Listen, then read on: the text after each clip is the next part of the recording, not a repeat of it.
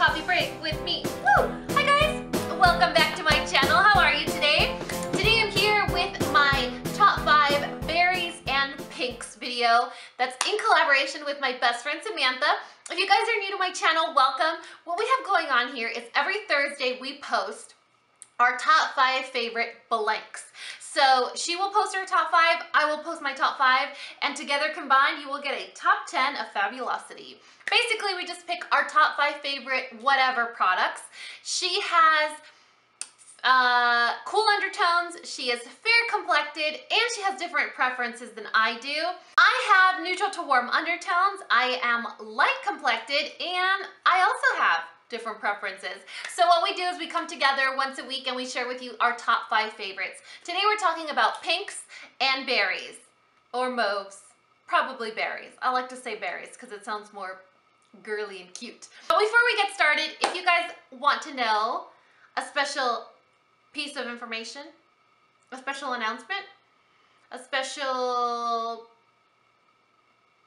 bit of information, honestly, I'm at a loss for words. I don't know what to say. I want to share with you guys something at the end of this video. So if you care to know, then stay tuned until the end. That's basically what I'm trying to say. This is native from Urban Decay from the Revolution lipsticks. You guys, how many Revolution collections do they have now? They have the sheer ones. Now they have the matte ones. These are the original ones. These are the OG ones to match my Mr. T chain. They're so delicious. They're so creamy. They could literally get like in your armpit. So you really want to make sure that you use a reverse lip liner or a lip primer like from MAC's, you know, the MAC Prep and Prime one. So they're super creamy. They can get everywhere, but this is like the prettiest, softest, most delicate baby pink that doesn't make my teeth look yellow. So I really, really like this one. This other one is Pink Plaid from MAC, and it is a matte finish, and I don't feel like it is. It doesn't feel matte. It doesn't dry out my lips. It doesn't pull on my lips. It's very creamy. I don't need like a chapstick underneath it, so it's super comfortable. This is like the older sister of Urban Decay's Native.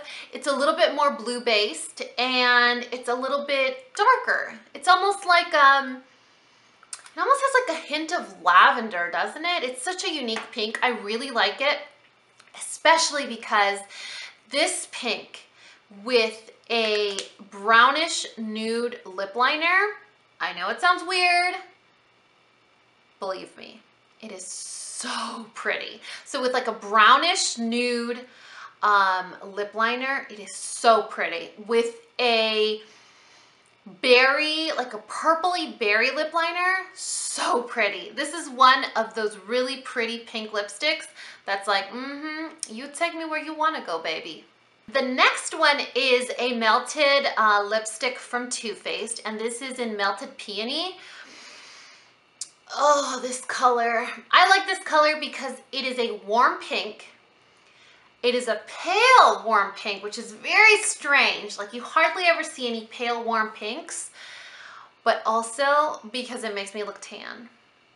There are very few lipstick shades that are pale that I can rock because I'm already pale myself, but that will also make me look tan. And I really love this one. I wanted to include Melted Fig, but here is a Cliff's Notes version. Sam is going to talk about it in her video today. So, oh, this color. I love this color. And it kind of, you see right now how it's like opaque but a little shiny and glossy. Throughout the day, it kind of wears, like the gloss wears away. It dries down and it almost turns into a liquefied lipstick. Almost, but it never quite dries down like one of those long wearing lip colors. It will stay on, but it's not like, it doesn't cement itself onto your lips like those other ones that I'm talking about. But look at that. Oh, isn't that beautiful? I love this color. I should just leave this on for the rest of the video. This next one is like the queen of berry lip colors. This is Uptown Mauve from Milani. I mean, do I need to say anything? honestly. Do I need to say anything about this color? It is so beautiful. On some people, it looks more purple. On other people, it looks more bright magenta. On me, it can look like whatever it wants to look like. Look at this color. Oh, I love this color. Again, I will have a disclaimer for Milani lipsticks. If you don't like fragrance, these are like Maybelline lipsticks. It has a really unique, really strong fragrance. These smell kind of like watermelon. After prolonged use, if you decide to wear it all day, it can be a little drying. I'm guessing because of the fragrance, but I don't care. Just break my lips off.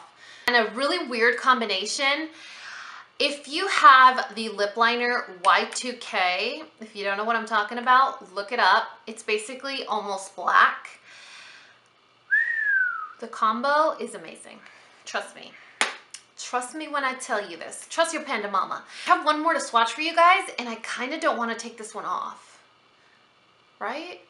Is it pretty? I hope you guys agree. Am I totally colorblind and it's totally atrocious? I really love this color. You need to tell me in the comments if you like this color, because I really like it. Maybe it's just because of this blue that it just, I'm having an affair right now with this lipstick. What the heck? And this last one, I was a little bit hesitant to share it with you guys or to include it as my top 5, but I couldn't help myself. The color is so beautiful. This is almost like an ashy or gray berry mauve. This is from OCC and it's the color Lydia. Now, this goes against all my beliefs for lip products. It's minty. It's high maintenance. You need a lip liner. You need a lip brush. I mean, it goes against all that I believe in for lip products, but the color is unlike any other color I've ever seen, so it's worth the struggle. First world problems. OCC lip tars were designed so that you could create your own custom shades. So they're really liquidy and you're able to kind of mix them together and create your own signature color.